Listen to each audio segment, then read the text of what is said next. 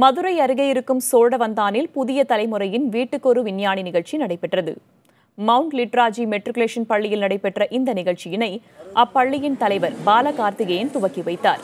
இதில் மதுரை மாவட்டத்திலிருந்து சுமார் 50க்கும் மேற்பட்ட பள்ளிகளிலிருந்து 300க்கும் மேற்பட்ட அறிவியல் படைப்புகள் காட்சிப்படுத்தப்பட்டிருந்தன.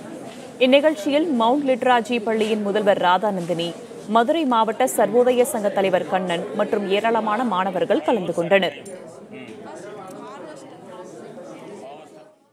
இங்கே நிகழ்ச்சிகள் நடத்தும் போது தான் இப்போ எங்களுடைய மாணவர்கள் மட்டும் இல்லாமல் இந்த மதுரை மாவட்டத்தில் இருக்கக்கூடிய ஒவ்வொரு விஞ்ஞானிகளையும் இனங்காண முடிஞ்சது.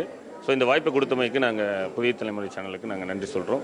ஸோ இது போன்ற நிகழ்ச்சிகள் இன்னும் நடக்கும்போது தான் இந்த மாணவருடைய உண்மையான அறிவியல் திறன் வெளிவரும்ன்றது எங்களுடைய நம்பிக்கை. இதில் என்னென்னா சயின்ஸ் ஒரு தியரி இல்லை கொஸ்டின் ஆன்சர்ஸ் அப்படி இல்லாமல் இந்த மாதிரி மாடல்ஸ், இந்த மாதிரி சயின்ஸில் நிறைய ப்ராக்டிகல்ஸ் பண்ணுற மாதிரி எங்களுக்கு தெரியுது. நாங்கள் டீம் ஒர்க்கை இதெல்லாம் பண்ணி இது காம்படிட்டிவாக இல்லாமல் சயின்ஸ் ஒரு டிஃப்ரெண்ட்டான ஒரு கேட்டகரின்னு சொல்லிட்டு நாங்கள் காட்டுறோம்.